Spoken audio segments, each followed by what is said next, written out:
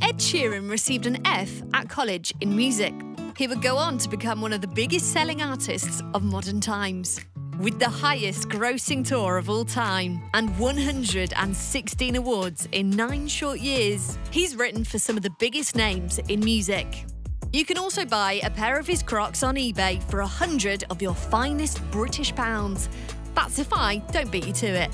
So, how did Ed Sheeran go from sofa surfing to stadium tours?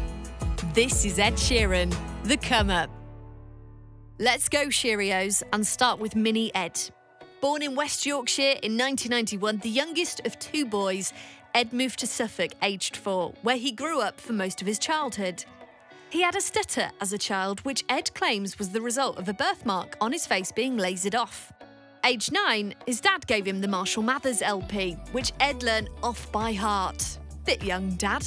He claims learning the fast rapping along to a melody helped him to get rid of his stutter. In 2002, aged 11, Ed watched Eric Clapton perform at the Queen's Golden Jubilee concert on his TV, which he says is the reason he wanted to learn to play guitar. In the following months, Ed went to see Damien Rice live at an intimate gig and met him afterwards. Damien urged Ed to pursue his dreams as a singer-songwriter. So, that night, Ed went home and wrote a ton of songs. Ed's music teacher at Thomas Mills High School encouraged his musical ambitions, helping him to record and burn his EPs, which he would go on to sell from his backpack. In 2004, on his 14th birthday, he was gifted a loop pedal by his parents, which became an iconic part of an Ed Sheeran performance. He would go on to release 4 EPs in the next 4 years, and Ed definitely started to build a reputation around school as a future star. Aged 16, Ed was voted most likely to be famous. After he completed that school year, he moved to London, jumping onto any stage that would have him. He also went to as many live gigs as possible to try and take inspiration from other performers. Nizlopi spotted Ed front and centre at their gigs time and time again, so soon they became friends. Ed went on to become a guitar tech for the band and even supported them live in April 2008. By the end of that year, Ed would make good on the Most Likely to Be Famous award from school as he made his TV debut auditioning for ITV's Britannia High. He succeeded in making it to the top 40, but went no further, probably due to his questionable dance moves. Basically, imagine watching the first robot ever made. That's how Ed danced.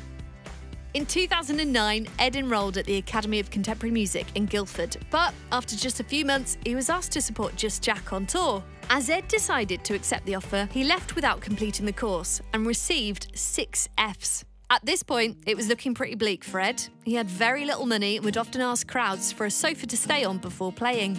He also offered to support Just Jack on tour for free. This sealed the deal for Just Jack's manager, Stuart Camp, who would go on to become Ed's manager for the next 10 years. But first, they just became good friends. In February 2010, an SBTV YouTube video showing Ed loop pedaling all over the place on You Need Me, I Don't Need You started to gain millions of hits. But after facing rejection from most music labels in the UK, he saved up nearly £2,000 from gigs and CD sales and decided to fly to the US to see if his big break could be found there. This is where things started to take off. At the start of April 2010, he performed a gig just outside of LA and was invited to perform at Jamie Foxx's club, The Foxhole, a few nights later.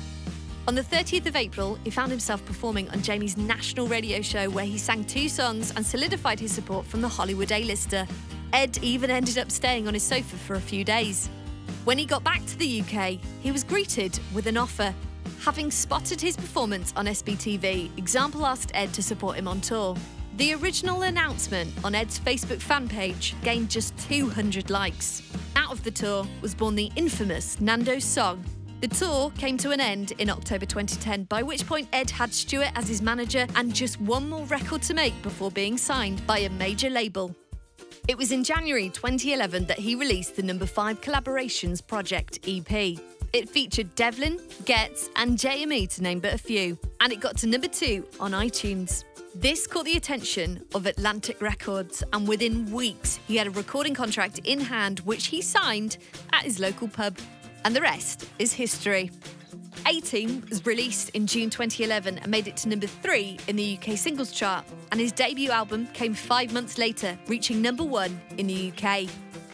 To be fair to him, Ed's work ethic has stayed with him in his success. He's toured the world 3 times, most recently playing 258 dates with his Divide tour. He has also worked with an insane list of artists, writing, collaborating and performing with the likes of Justin Bieber, Taylor Swift, Camila Cabello, Jessie Ware, Beyonce, Cardi B, Liam Payne, Major Lazer, Rudimental, Anne-Marie, Jess Glynn, Little Mix, Olly Murs, Shawn Mendes, BTS, Halsey, Stormzy, The Weeknd, Eminem and more.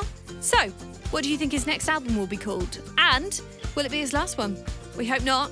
Comment down below what you think.